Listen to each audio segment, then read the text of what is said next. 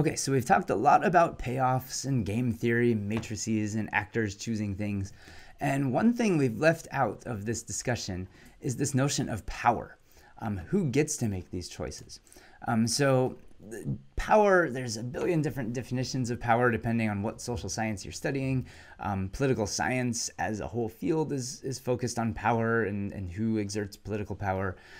In economics land, what we're talking about is this definition of power. This comes from the core reading, where it's essentially the ability to do what you want in opposition to the intentions of others. So it's how well you can get your own preferences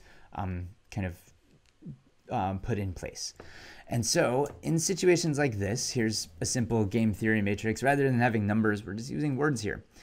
So if Anil and Bala are in this new country and they have to decide what side of the road to drive on, they either have to both choose to drive on the left side of the road or both choose to drive on the right side of the road. Otherwise, bad things happen. If one drives on the left and one drives on the right, then they're going to crash, and we don't want that. And same thing here. If Anil chooses right and Bala chooses left, that's bad. So either one of these outcomes, if they decide to be a left driving country or a right driving country, either one is great. But who gets to decide that? So far, what we've been saying is it doesn't matter, either one will work. But what if Anil already has a car that is left driving?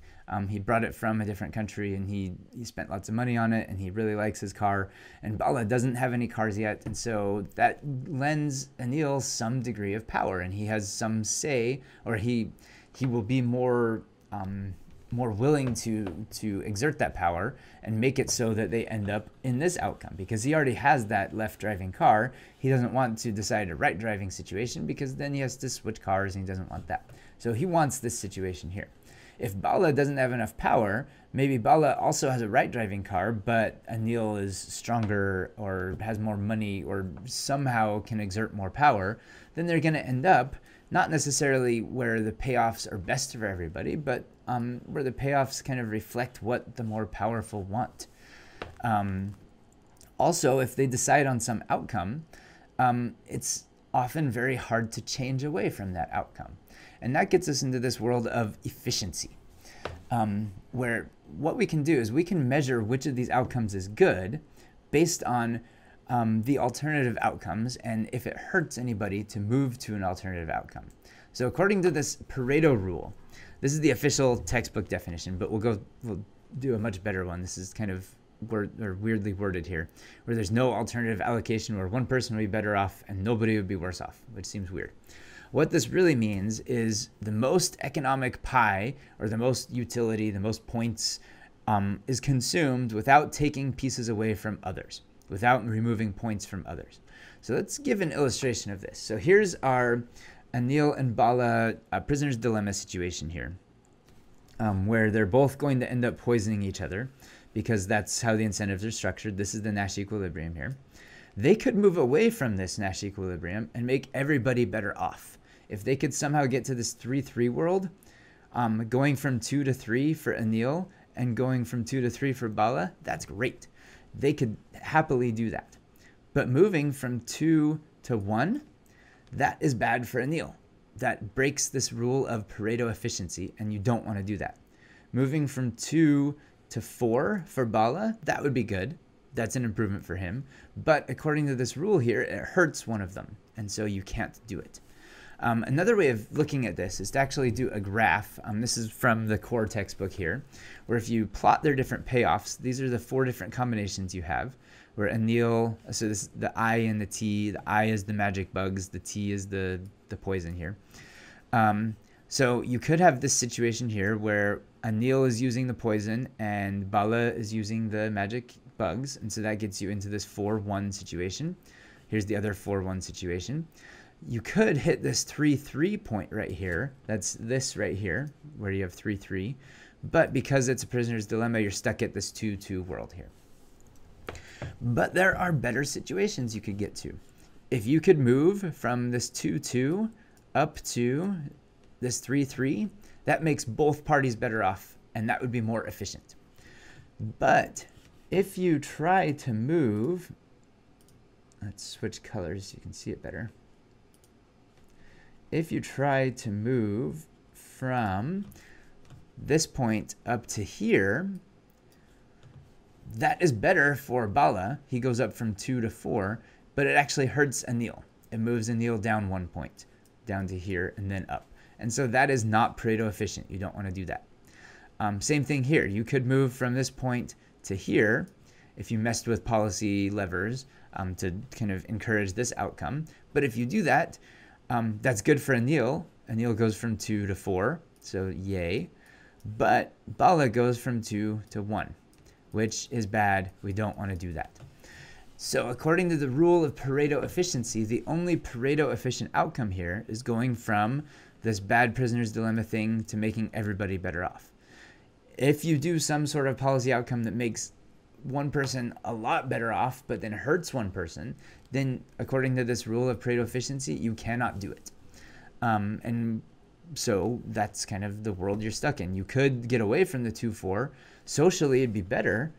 This 2-2 right here, that's 4 utils for society.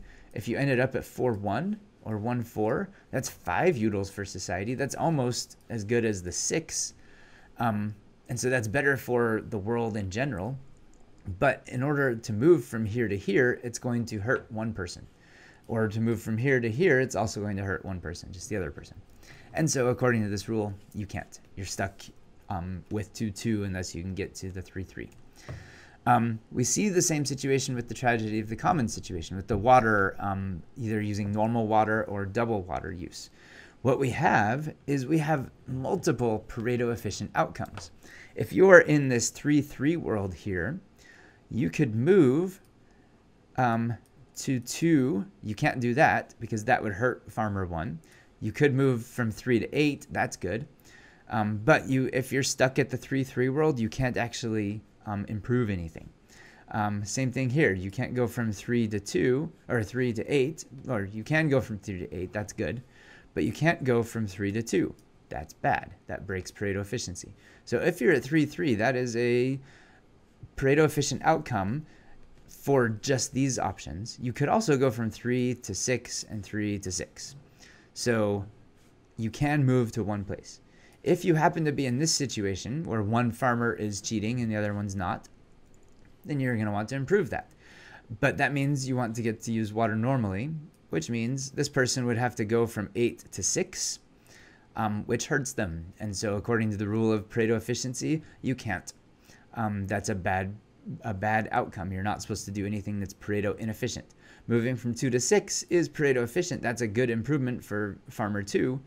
But in order to get them up to 6, you have to hurt farmer 1, who's getting the benefit from doubling their water use. And so according to this rule, you can't do that. In this situation, there are actually 3 Pareto efficient outcomes. If you land on any of these, technically, according to the rules of game theory here, you can't move away from them because those are efficient. If you happen to land here, neat, that's the good one, where nobody's cheating.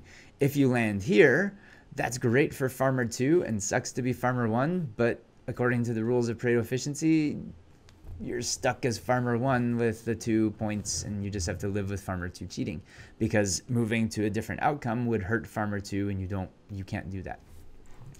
So having Pareto efficiency be kind of the best standard for deciding if something is fair and good and equitable is not actually that great. In part, there can be more than one Pareto efficient allocation, or there can sometimes be no Pareto efficient allocations, where you can't move to any other option because you're just kind of stuck in that situation. So as we saw with this tragedy of the commons situation, there are 3 efficient outcomes, even though one is better for society than the other 2. This has 12 points for society. This has 10 points for society. But according to the rules, you can't go from 10 to 12 because it's going to hurt somebody.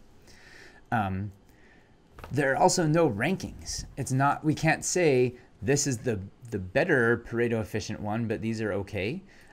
They're all just Pareto efficient. We can't say this is super efficient and less efficient. They're all just like you're stuck at that place. So it's not a good way of ranking stuff here. And it also doesn't consider power or ideas of fairness. Again, if you're farmer 2 and you happen to land in this world here where you can cheat and the other person's not cheating, cool. That's great for you. And then that gives you more power. And then that is kind of self-reinforcing. The next season, you'll have extra money because you cheated this season. And your other competition won't have as much money because they didn't get as much profit because you were cheating. And then that will perpetuate into the future and make you more powerful. But it's a Pareto efficient outcome, so we can't do anything about it. So again, it's not the greatest standard, but it's often used as a standard here. And so one thing we want to do in our economics class here, which lots of econ classes don't consider, is this idea of fairness and power and equity.